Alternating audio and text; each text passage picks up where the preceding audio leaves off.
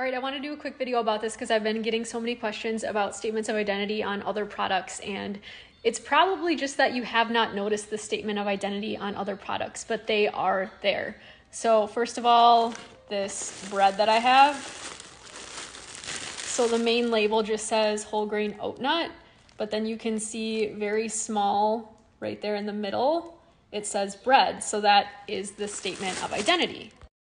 On these Goldfish crackers, it's a little more front and center. Goldfish baked snack crackers would be the statement of identity.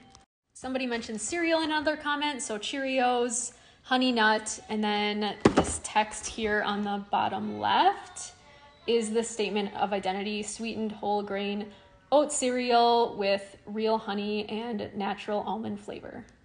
Sorry, that was hard to read backwards. So these tortilla chips, front and center, it just says the flavor, and then you can see on the bottom, it says tortilla chips, and again, that would be the statement of identity.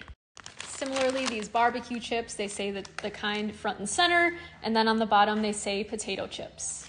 One more example, pasta, so this says spaghetti, where it's very visible, and then on the bottom that you may not have ever noticed, it says enriched macaroni product, so that is the statement of identity.